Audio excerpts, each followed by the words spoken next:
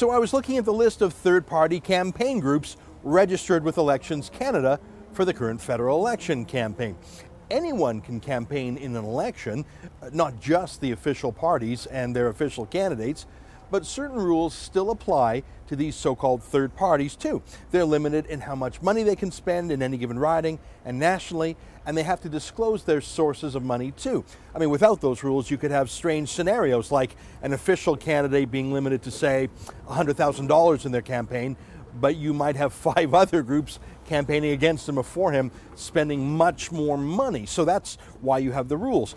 That scenario I just mentioned is exactly what happened in Ontario's provincial election, where big public sector unions spent millions of dollars attacking Tim Hudak's progressive Conservatives, doing Liberal Premier Kathleen Wynne's dirty work for her, which she rewarded by giving government unions a pay raise. Well, look at the list here. Fancy that.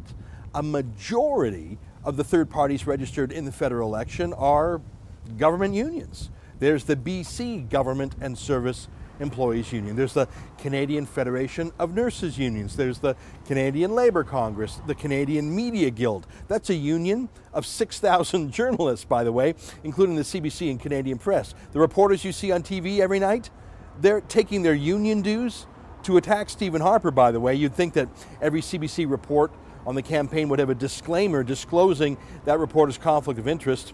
Keep going on the list. There's the Canadian Union of Postal Workers. There's the Canadian Union of Public Employees. There's a Quebec Government Union. There's the Ontario Government Workers Union and the Public Service Alliance of Canada. And of course, in addition to these unions, there's anti-oil sands lobbyists. There's the Dogwood Initiative, Greenpeace, Council of Canadians, Lead Now. I literally see only one single conservative group on the list, the National Citizens Coalition. The rest are either Liberal or NDP repeaters. You can imagine how much money all these left-wing groups would be dumping in the campaign if there weren't these third-party limits. I mean, wouldn't you? If you were a union boss for a public sector union, what would it be worth to you to get Thomas Mulcair or Justin Trudeau in power instead of Stephen Harper?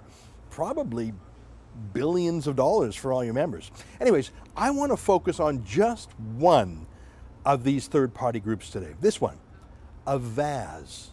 It's right near the top there. But take a look at that, take a look at that. Their head office for their Canadian election campaign is in New York City on Broadway. It's that building there on the corner, 857 Broadway, New York, New York. Looks like a pretty exciting place to have an office. I mean, right in the heart of the Big Apple. Wouldn't you love to work there? That is where the anti-Harper election campaign is headquartered, in the United States. Avaaz was actually launched with funding from the left-wing US billionaire George Soros. And from New York, they will now coordinate their attacks on Stephen Harper.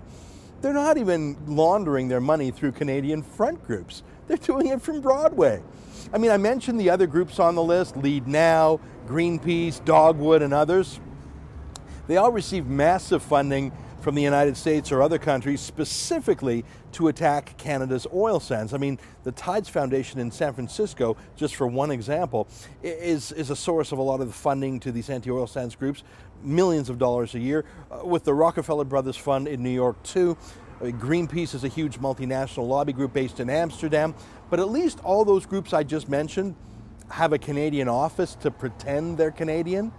Avaaz is running their anti-Harper Canadian campaign from Manhattan. And Elections Canada is totally cool with that. No problem. US money pays the staff of Avaaz. US money pays their rent. US money pays their computers. US money paid to build their databases. How much? Who knows? Maybe it's in the millions, maybe the tens of millions. And Elections Canada is not investigating this. They're accepting this and running with it and certifying it. See, Elections Canada investigations and prosecutions are just reserved for conservatives. Elections Canada is a maitre d', a waiter for foreign anti-Harper campaigners. Oh, and how about our watchdog media? Where are they? Well, I showed you where they are. They're running a third-party anti-Harper campaign themselves. That's the Canadian Media Guild. That's the CBC, Canadian Press, 6,000 Canadian journalists. You don't really think that they would report on these other anti-Harper third-party campaigns, considering they're running one themselves, do you? But what if one of these third-party campaign groups was, say, the National Rifle Association, the NRA, with a U.S. address, just like Avaaz has, with U.S. money, coordinated from the U.S., spending money to fight against the Liberals and the NDP in Canada and to support Stephen Harper? Let's say the NRA campaigned in our election because of the gun registry here. What would the media party do then? Well, we don't have to guess, because you see, a few years ago, the NRA was interested in the Canadian firearms debate, and look at how the CBC went into wartime mode. The NRA isn't just watching the Canadian debate, it's been actively involved in trying to influence the outcome. It's been helping opponents of the registry here for at least 10 years. The infomercial was broadcast in the U.S., but on a channel available in Canada. The NRA footed the entire $100,000 cost of the infomercial. There's no question the NRA has been closely following this latest political jockey. Bryant says Canadians need to know the role the NRA has played in the debate. NRA's involved? Really? Oh, that makes me very uncomfortable. Are there any laws being broken here? No, we found no indication that anything illegal is afoot. Wow. Except, and you had to pay close attention to get this, except the NRA actually didn't do anything. They didn't campaign, they didn't take out ads or put up signs or door knock or do polls. They didn't come to Canada in any way. They just observed the debate up here from down there, and yet the CBC went absolutely ape over it. How dare those Americans interfere with us? But they weren't interfering. Now, Avaaz from New York City itself and a half dozen U.S.-funded anti-oil groups, well, you see, that's not news to the CBC or the Canadian press, because they're all in it together to defeat Harper. There are only 338 Conservative candidates running this election, same for the Liberals and NDP, so about 1,000 candidates from the main parties, plus some Green and Bloc candidates. But there are 6,000 journalists campaigning through their union in the election, all against Harper. They're happy to have some help from New York. But really, compared to the budget that the CBC and the Canadian press have, my friends, that's the most powerful force of all in this election, a permanent campaign group called the Media Party.